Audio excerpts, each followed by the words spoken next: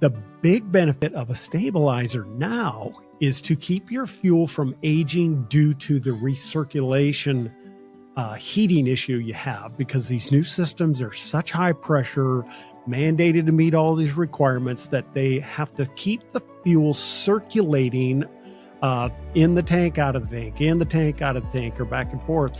And so our fuel gets hot.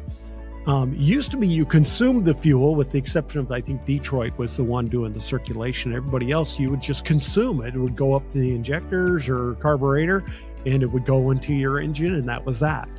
That's not the case anymore. You're constantly pumping fuel in. It goes through that super hot rack, the injector rack, and then it goes back into the tank. And what happens, the process of heating that fuel causes the fuel to oxidize, to become old.